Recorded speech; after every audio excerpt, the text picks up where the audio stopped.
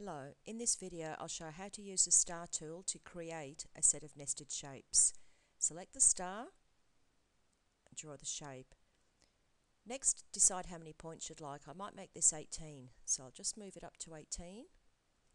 Then I'll hold down Ctrl and J on my keyboard and you can see this little node appears.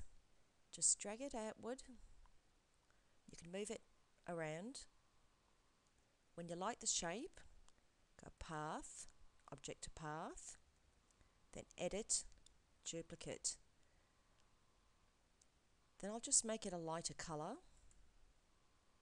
Now we need to make the sizes correct. I'll change this to inches.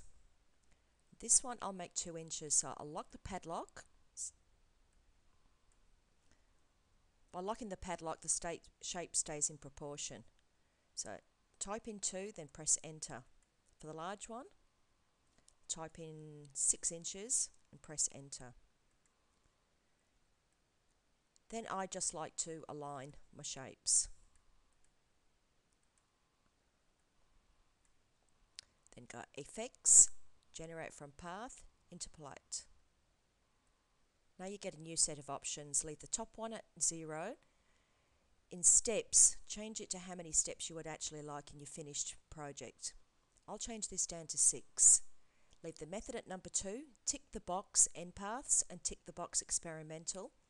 Then if you tick Live Preview, that's what the finished result will look like. I'm quite happy with that, so I'll tick Apply and Close. This is a group, so we'll just drag it off, and as you can see the original is still there. If you don't need it again, just select it and delete it. With the shapes, come up to Object, Ungroup. There you go. Whole set of nested shapes in a few easy moves. Thank you.